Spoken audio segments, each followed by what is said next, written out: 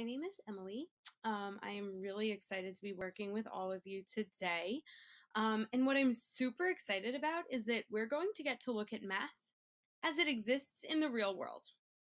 So math is all around us, and we may know this or we may not, and that's okay. We're all at different places.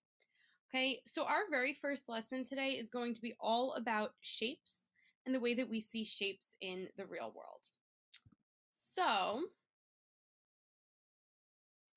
I would like to share with you some different things.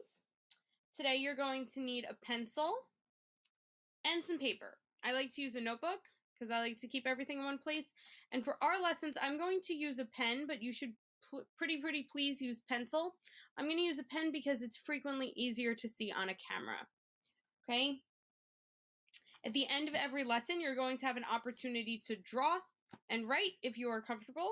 The drawing is a must. The writing is an addition, like depending on how you want to challenge yourself and what you're ready for. Okay?